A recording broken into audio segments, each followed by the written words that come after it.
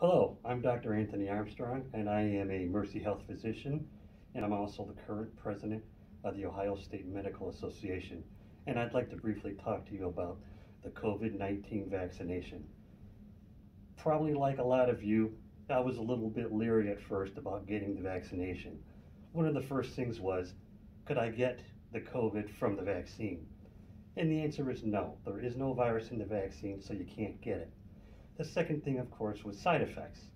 And these generally are mild, and it's injection site pain, headache, and muscle and joint pain. The third thing was the safety possibly compromised because of the rush to production?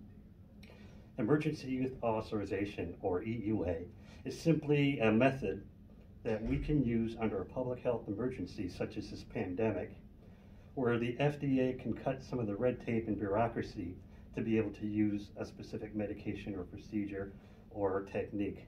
So we can do that, but it does not compromise the science behind it. So why did I personally get the vaccine? First and foremost, I have a duty and a responsibility to protect my patients, my family, the friends and people around me, and of course to myself. If you're watching this testimonial, you probably have a doctor, but you might not see your doctor regularly.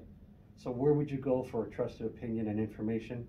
There's a lot of places to start, but a good beginning is probably going to the COVID-19 vaccination program at coronavirus.ohio.gov.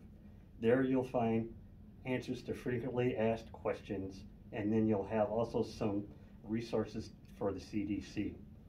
So I hope after talking to you that this has alleviated some of the concerns you might have had about getting the vaccine, and that you'll get it when it's available for yourself, and then you'll become ambassador vaccination ambassadors like myself. Thank you.